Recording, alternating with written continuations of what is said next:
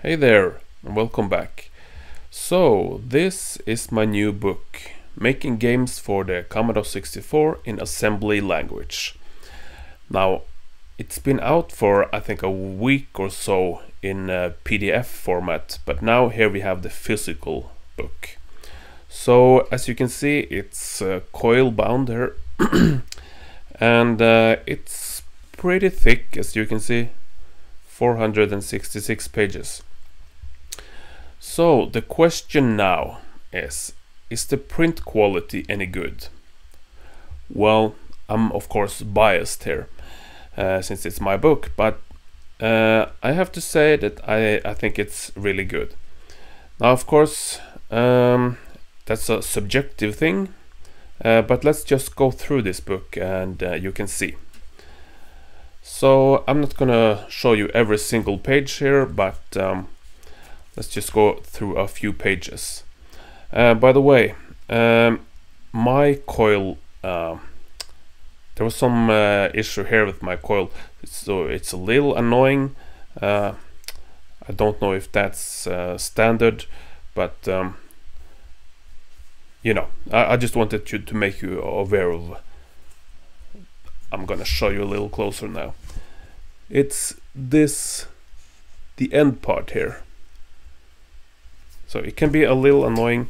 It's probably because the book is so thick, but when I turn the pages, you know, it could be an issue. I don't know. No, not that big of a deal. But anyway, I just wanted you to be aware of that.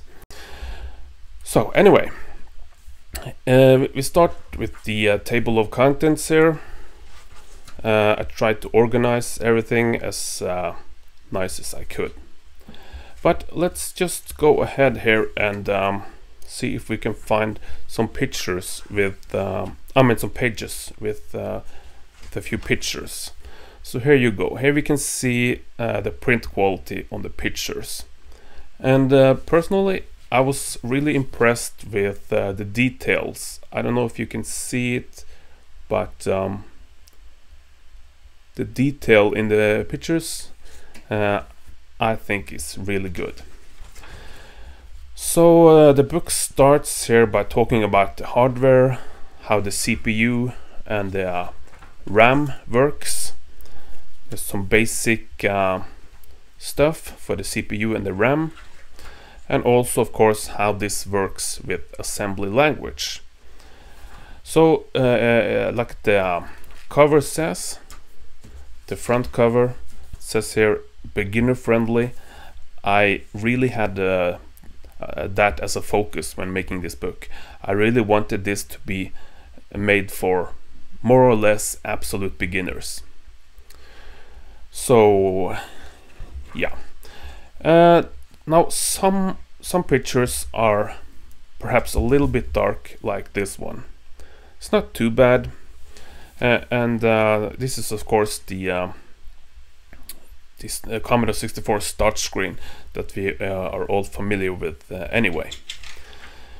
So yeah, like I said, I'm not gonna go through this entire book, but I start talking about hardware and some assembly basics.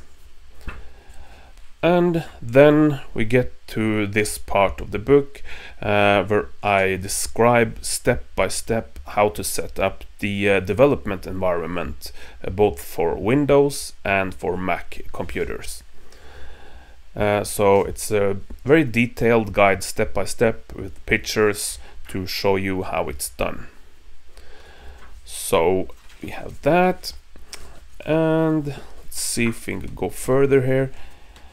Yeah, so then we have some more assembly specific things, talking about variables, tables, stuff like that.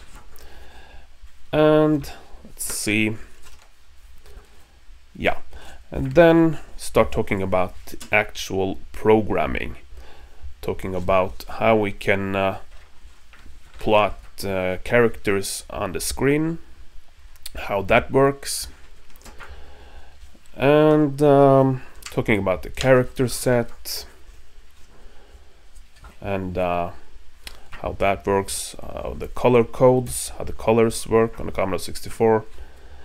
Then I talk about sprites, and also I try to have a focus very much on how this fits into memory. That we always have to remember that everything goes into memory on the Commodore 64. Yeah. So and also talk a lot about special memory addresses, like this one, for example, for enabling sprites, and it has some arrows that describe what the address does, how it works, setting it up with the bits inside there. And then we have quite a few code examples. So yeah. Also talk about charpad and spritepad. Very detailed, you know, getting started guide for charpad and spritepad. So this is not a book that's going to guide you from A to B. You know, this is not a recipe book. This is how you start writing a game. Do like this. You know, this is not a type-in book like that. So the point of this book is to teach you assembly language, how the Commodore 64 works, and how you can apply some different techniques to actually make a game. Now here's a chapter called making a game, and it's not, like I said, it's not a step-by-step instruction. It's more about how you get started, how you plan your memory usage, and of course some code examples here. And I also talk about how I do it when I start projects, like making some tables to make it easier for myself. And yeah, quite a few code examples to show you how to do different things. So yeah, and also talk about stuff like sprite collision and stuff like that. Some code examples for that as well. So this the whole point of this book is just to teach assembly language and show some visual examples to make it easier, and also some code examples. And all the code examples can be downloaded from GitHub. There's a link in the book where you can find them. And yeah, let's see, here in the back we have some appendixes for screen codes, and there are some code examples, setting up custom character set, reading joystick input, stuff like that. So all in all, it's a pretty comprehensive book. Yeah, there we go with the coil. Okay, so it's a pretty comprehensive book, and one detail that I found a little funny is that my book here is pretty much exactly the same size as the Commodore 64 Programmer's Reference Guide.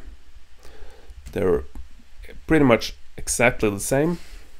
Even the thickness is almost the same. So I thought that was a little bit funny. So anyway, this is the finished product. Now you can get this like this as a physical book, but it's also available as an ebook, a PDF format. And for those who are interested, there's also a little notebook that comes that you can order in addition to this. Now, like I said in the community post, that's just a fun little extra.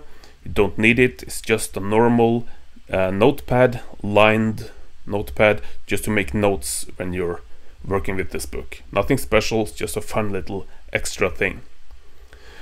So yeah, I just wanted to make this short little video to show you this book, talk a little bit about what's inside, and that's it for now. So I'm gonna leave the links for the book down in the description, and if you want to check it out, you you can find it over at lulu.com. So anyway, that's it for now, and I'll see you in the next video. Bye bye.